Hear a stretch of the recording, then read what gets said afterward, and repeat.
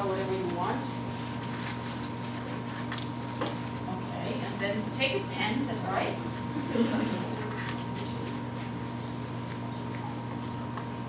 And cover your map with circles, make sure you overlap them. Otherwise you're getting too many empty spaces, and then in the next row you go like this.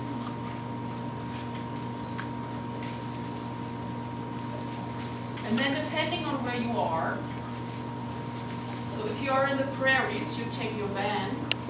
If you're in Madagascar, you walk or you take a boat or so. You start the first day in here, or let's say over there.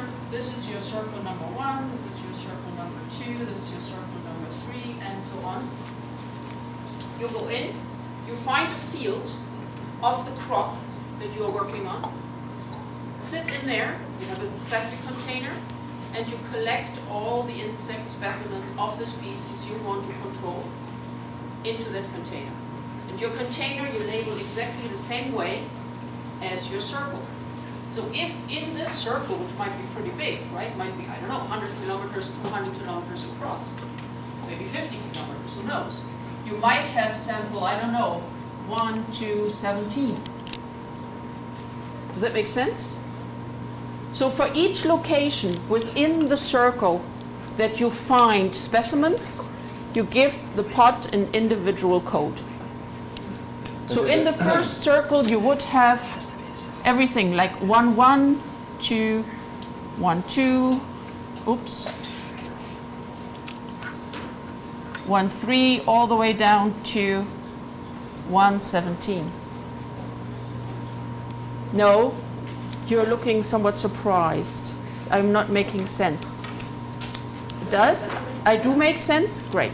Just to know, the distance between 1 and 2 will be dependent on the biology of the pest. If they travel a long distance, then the distance between your points will be bigger. If they don't travel a lot, then you'll have to get closer. And the idea is to, because virus and insect develop a relationship rapidly, 3 generations. So if they don't travel, if you know within 3 years they won't travel the 10 kilometers, well, you have to sample every 10 kilometers, a little bit like that. In the interlopping areas, how would you label them? Depends really on how much you get done in a day. So if your circle is pretty big and you have done 17 sites in here all over the place, then you leave this part to the next circle. And you can identify that. Did you just have a question? I saw another hand going up. Oh, okay, good. Okay, does that make sense? Yeah? Okay, what you do then is, well, it depends a little bit on the situation. In Madagascar, we actually went back to the lab every 2 weeks because we didn't have a mail system where we could just take the samples and ship them to the lab. In Madagascar, in the prairies and in eastern Quebec, we just dropped them off at the mailbox once a week, you know, a big box of sample pots, and ship them back. Whatever you do, however you do it, you have your pots and you take them to the lab. Now each of these pots has one of those codes, and you can compare them to your map so you know exactly where you found it. If you collect in BC, you can give an individual address to every field that you have been on. If you are somewhere in Madagascar or West Africa, you really just have to mark it on your map, make a dot and label your dot, because you don't really have the address system like that. Once you're in the lab, then all the larvae that are in one container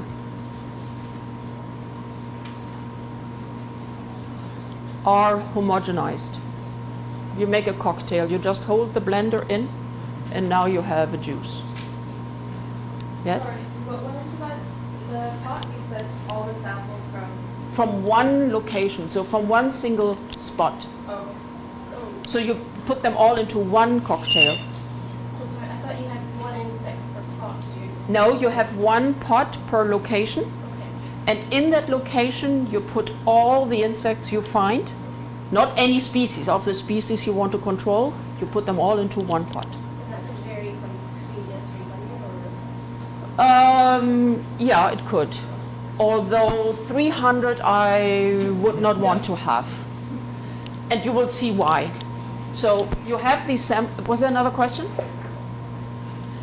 You have your pot, and let's say you have anything between, let's say 1 to, I don't know, maybe 50. Yeah, this is a scientific debate. So either 1 to 50 or 1 to 100, you know. For me, it would be, I would say, if I can find within a certain amount of time 100 specimens, most likely there is not a very strong virus in that area. So if I find that many, this would for me become a sample I'm not very interested in, and I would have stopped sampling when I found 50. So I would never make it to 100. But there's, you know, different scientific strategies in there. So these larvae are homogenized, and now I put them into an Eppendorf. I put the juice into an Eppendorf. And this liquid, this cocktail, now contains the debris of all those larvae who come from one location. Now what we do is we take 100 and so on larvae that we have raised in the lab. So there are somewhat here a colony,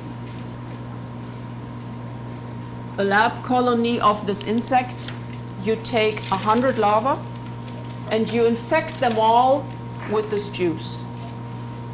How do we do that? Pretty cruel. We just throw them in. We are taking those containers like you have there, these, what do you call them? Guys, plates? Yeah, or cell culture plates, you know, where you have many, many little containers on one plate. And you just put 2 or 3 drops, very, very few, of your suspension into the container. And then you throw your larvae into these holes one by one, and you just let them swim in there. These insects, they need to defend themselves against rain on a regular basis. So they all come with a reflex. You put a drop of water onto them, and they struggle really wild not to drown. Same thing you fall into the lake, you fall into the water, you don't know how to swim, you struggle really, really hard. What do? You swallow water, a lot of it. And they do the same thing. In the past, people did this infection a little different. They mixed it with sugar to attract and had the larva crawl towards it and so on. Took a lot of time. And you don't really know if they really drink, and in the end they're very sticky, and then you don't know if they died of the sugar or they died of the virus. So this was a lot faster and very efficient. So once you have infected them, and it depends a little bit, how long you let them swim in there depends a little bit on the insect species. Some of them are quite resilient and put up an incredible fight. You might have to leave them in for a minute. Others, like diamond backmoth, for example, second instar, they are so fragile. You know, give them, I don't know, 10 seconds and then get them back out, or you kill them. So you don't want to kill them with your manipulation. You want them to swallow a virus that will then kill the insect. When you have them, they all go into those little solo cups individually. So you now have 100 solo cups with a larva, with a treated larva sitting on diet.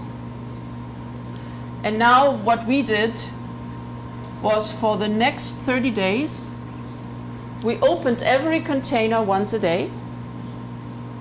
And you get really, really fast at them. Open, snap, open, snap, open, snap, open, snap.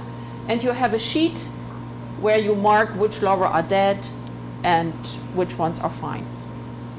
And over this 30 days, in the end, what you do is you get a curve, right? Here are your days. Here's your N of dead larvae. At the beginning, what happens the first day is just a test on how good were you in your treatment. Everything that's dead the next day most likely didn't die of virus, but died of your mistreatment. But let's say you did really good. That means on day 1, you still have 100 larvae. And then you have different curves. Sometimes it goes like this. Sometimes it goes like this, which means there was simply no virus in your juice. Those one you can now throw out. Sometimes, you know, you have something that goes very rapidly. Sometimes it goes like this, you know, different developments.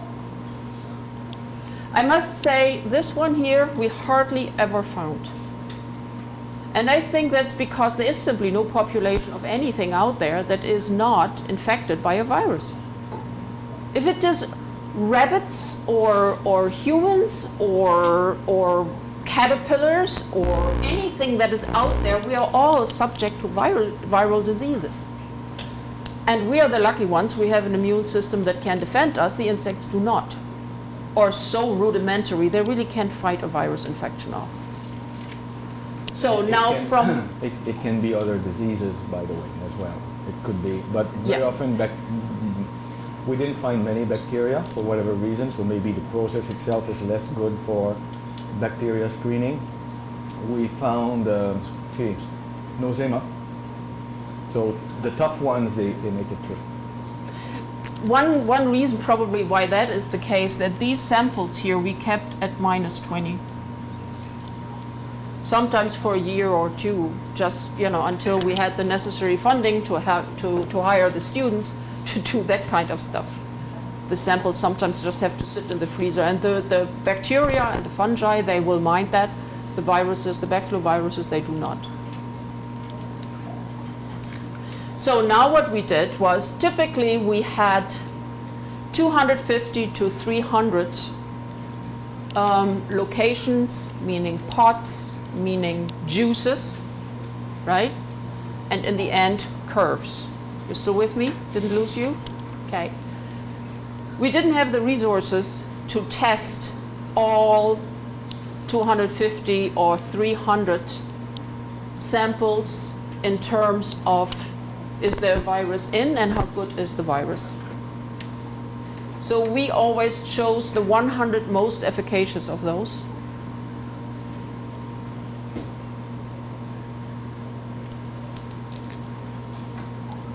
And continued working with them. The rest we put in the freezer because we never threw samples out.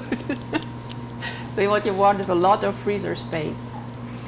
Of the 100 that have curves like this, or even that, then what we did was we took the juice that we had left from this step and again infected 100 larvae. This time it was not to look how fast they died. We just let them sit there, so no job for students. And then homogenize the stuff again with the idea that by infecting those, we now had produced virus. So typically, for example, we would try to do this at L1 or L2 because we wanted them to die. This step we would do at something like L3 or L4. Typically not L5 because somehow they are very robust and they defend themselves better. L3 and L4 work really fine. So now we have a bigger amount of the same juice that we had here. But we now know that there's something in there that kills the insects. But we want to know what that is. And so that is the step where you go to the microscope. You want to look, is it virus? Is it baculovirus, meaning is it encapsulated or not? And that is what you guys are going to look at now.